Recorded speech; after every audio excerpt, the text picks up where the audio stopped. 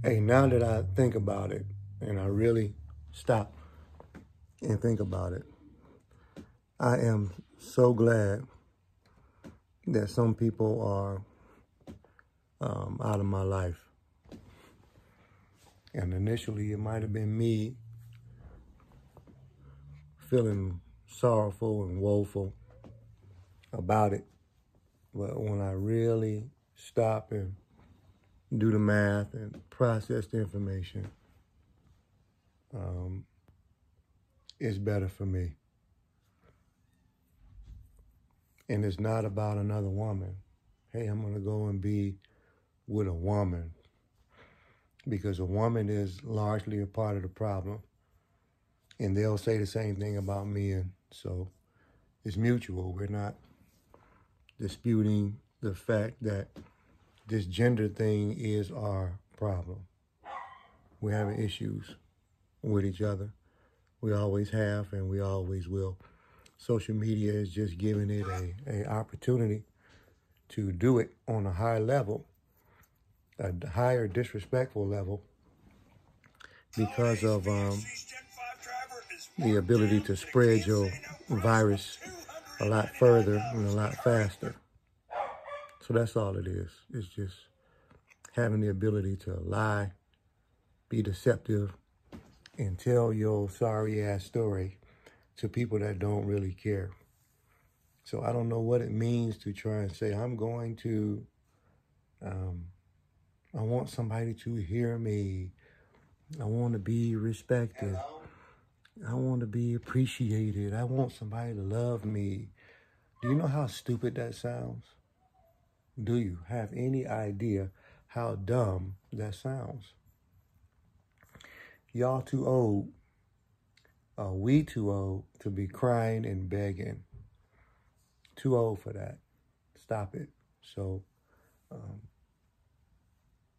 I'm so glad that some people are out of my life, because I got a little circle of Motell, granted, the great Maurice, and me, and myself, and I, and that's with the spirituality that leaks in.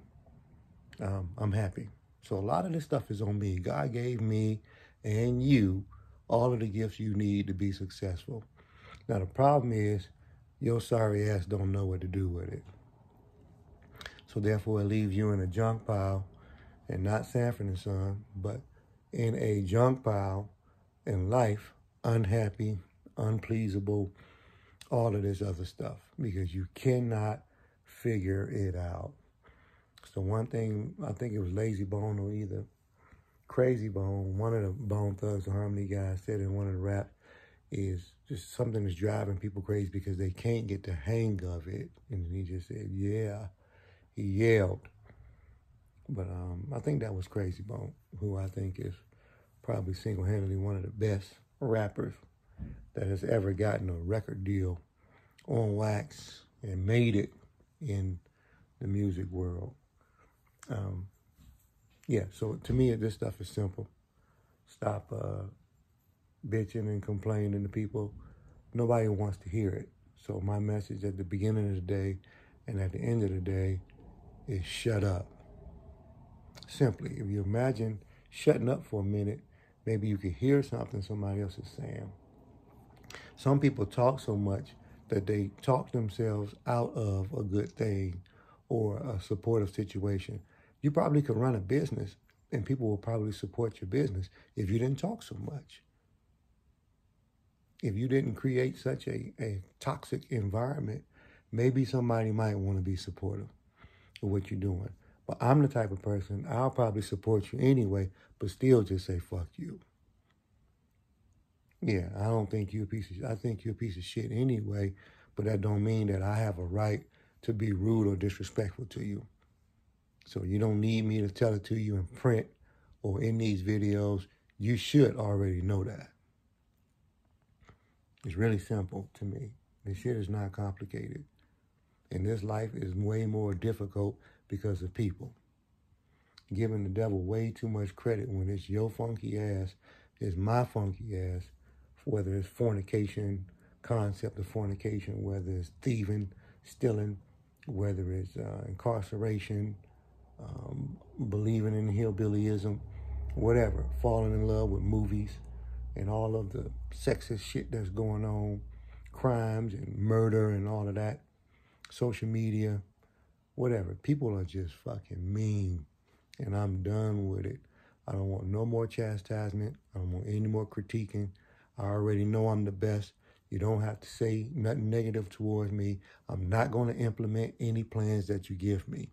I don't care who you are, psychiatrist, president, resident, hallucinogen, whatever. I'm not going to follow any fucking thing you say unless it lines up in one accord with what the fuck I believe, period.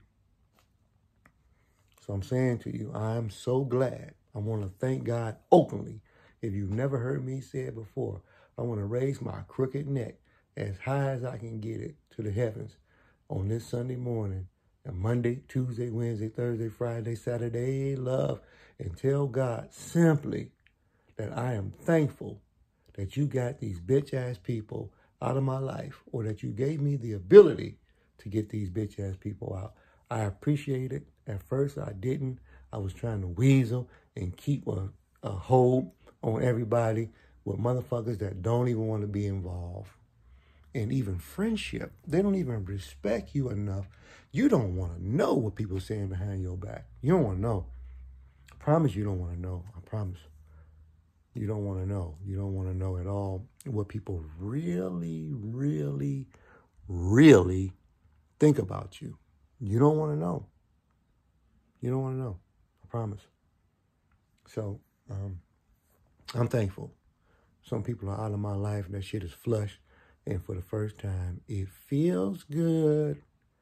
Yeah. Oh, it feels good. Feels good. So, I want to tell y'all, if you have any skills to try and cater to the gifts that God gave you and motivate yourself to run a successful process with those things, if nobody wants to be on one accord with you in that alignment, fuck them. Seriously. I do love y'all, even though it don't look like it. I'm frustrated with everybody, myself included.